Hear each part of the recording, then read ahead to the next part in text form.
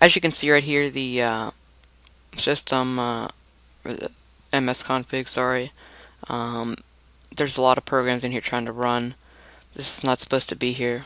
This is not supposed to be here. This is not supposed to be here. Neither is this. Hitman Pro's alright. Um, what else? These are... This is not. Nor is this. Apply. And OK. I'll restart later. As you can see, Hitman Pro, 1, 2, 3 malwares. DNS server address. They're trying to change my IP and such. Antivirus Studio, so I'm actually going to remove these. And whenever I do this, it will actually let me update Malwarebytes.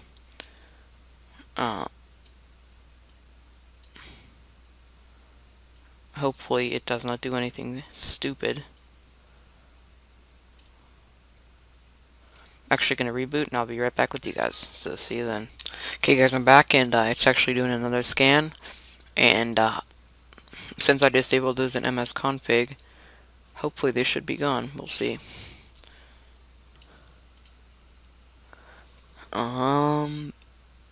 Let's see here. Startup. See, they're still all in here. This, and this. Those are not supposed to be here, so. We did not find any. Something is, actually. No, wait, I guess they're not. Never mind, sorry. We did a scan before the AVG can actually boot up properly.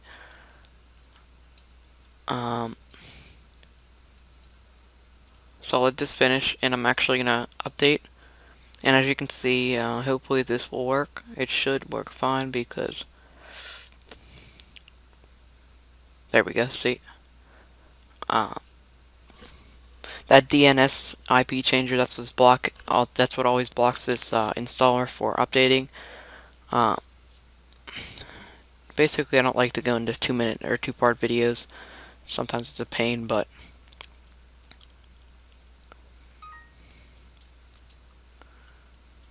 okay, and it just finished. Hitman Pro also is finished. Found nothing. Scanner, I'm going to perform a quick scan, and I'll be right back with the results, so I'll see you guys then. At this point, AVG Free Edition did a whole lot better, kind of, because it didn't let anything pass except 1 or 2 things, I believe, so I don't know. I see that Free Edition better for some reason. Basically, it caught more and actually blocked an antivirus instead of going through, which this one just let it through.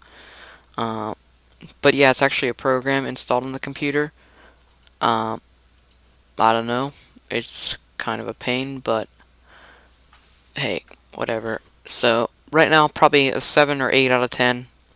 Because if an average user would be using their computer and download something like that, I don't know if they would know how to get it out or not, but the best way is Malwarebytes, run a full scan, or quick scan, whatever. If this doesn't find anything in here, I'm actually going to scan the program file. Well, there it is right there. So hopefully this is it, and I'll be right back with you guys in a few. Okay guys, I'm back, and Malwarebytes just completed.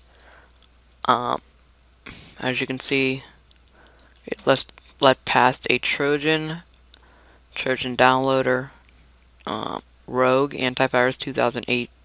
That's a fake antivirus, malware trace. Another Rogue Antivirus, Trojan Fake Alert, SASFix, and DNS Changer.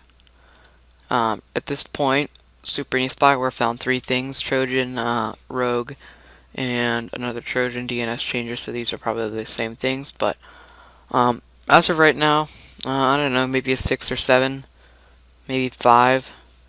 It's actually the free edition was a lot better than this. Maybe I'll retest it if I have time some other day. I don't know if I'll finish or get working on the scan for or test for Kingsoft Free yet. Probably do that one tomorrow. Like I said, I've been busy with homework and stuff like that, so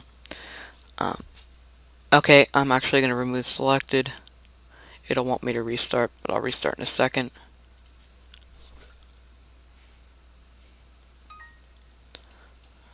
Okay, I'll restart in 1 second. And I'll be right back with you with these results for Super Any Spyware. So I'll be right back. Okay, guys, the scan is completed. Okay, if you quarantine these things and remove them, it has to reboot. So let's see if antivirus is gone. No, it's still there. It has to reboot. So I don't know, 5, 6, 7 out of 10. Didn't do all that well. Maybe 6.5 out of 10. So that's what I give it. Like I said, the free edition did a lot better, I think. So that's all I have right now. Please comment, rate, and subscribe, and I'll catch you all later.